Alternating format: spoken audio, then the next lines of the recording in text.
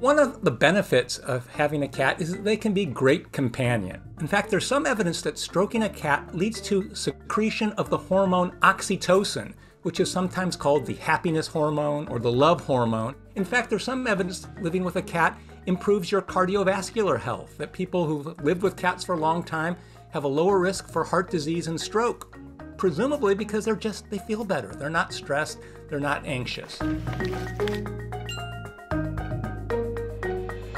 The first clear evidence of domestication comes from ancient Egypt, about 3,500 years ago. And there we see paintings on tomb walls of cats that are clearly domestic pets. Some cats wearing collars or eating from a bowl underneath a chair at a dining room table, or in other clear indications that they are pets. So certainly they were domesticated by 3,500 years ago in Egypt. The DNA evidence also indicates domestication occurred somewhere in the region we now call the Middle East, and specifically the Fertile Crescent. This is the place where civilization first began, where people settled down and built villages and started farming crops. And as farmers do today, you grow as many crops as you can, saving the extra for lean times. And so imagine little huts full of extra grain or whatever was being grown. Well, of course, what does that do? It attracts rats and mice. And in turn, this was where the African wildcat lived. And so some of these wildcats were willing to enter villages to be around people to take advantage of all of this food. And so that's how domestication started. Then people, seeing the cats were being beneficial, probably treated them well. They maybe put out a little food or let them into their huts for shelter and warmth. And so this back and forth of people being nice to the cats, some of the cats taking advantage, and they became friendlier and friendlier. And that is almost surely how domestication occurred. Now, I always thought that cats meowed to each other as a way of communicating. And the fact that they meow to people was just an indication that they were including us in their social circle. They were considering us to be honorary cats. It turns out that's not true, though. In fact, cats rarely meow to each other. They make plenty of other noises. They hiss, they growl, and so on, but they don't meow. And so the fact that cats meow to us is something that has evolved just in the last few thousand years during domestication. Moreover, they have changed their meow in a way that makes it better for them to communicate with us. The African wildcat has a much harsher sounding meow. The domestic cat's meow is shorter and higher pitched.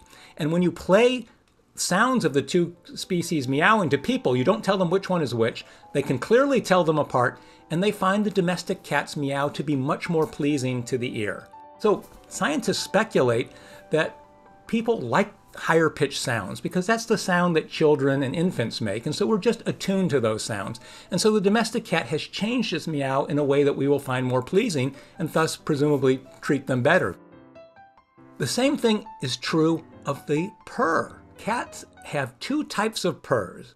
One of them is the very pleasant, contented sound that a cat makes when you're stroking the cat and the cat is happy, it's kind of brrr, brrr.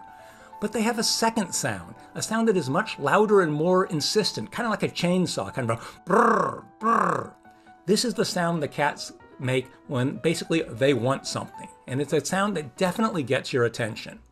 Scientists again looked at the digital recordings of the sounds, doing an analysis on the computer, and they could identify the element of the purr that was different in the two types of purrs. They said, look, this one difference that they add during the insistence purr has a lot of similarities to a baby crying. And as you all know, humans are innately attuned to that sound. It really gets our attention for obvious reasons. And so the scientists speculated that the cats had changed their purr in a way to manipulate us, to use the sound that we're going to pay attention to. So it may well be correct that they have evolved a purr that is really good at getting our attention, and when they really want something, like wet food, that's the sound they make. Although many cats are very different from the African wildcat, people have created new breeds that can be quite different from their ancestor. And there are, depending on which organization you ask, as many as 75 different breeds of cats. They are bred not only for their appearance, but sometimes for their behavior. A number of breeds have been specifically selected to be very friendly, affectionate cats.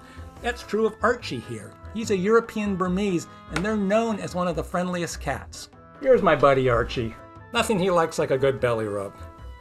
And so some cats have been selected for traits not just to make them look different, but to be good pets. So cats have come a long way in the last few thousand years. From the African wildcat, a minor player in the African ecosystem, the domestic cat has become arguably the most popular companion animal in the world. There are now close to 1 billion cats worldwide on every continent. Now some of these are pet cats, maybe about half of them, the others are free living cats, but they are a great success story. Some people might argue that cats are the perfect pet for modern living. They can live in apartments and high-rises, they can live out on a farm. So it's really no surprise that they've transitioned from being pest control agents to one of our best friends.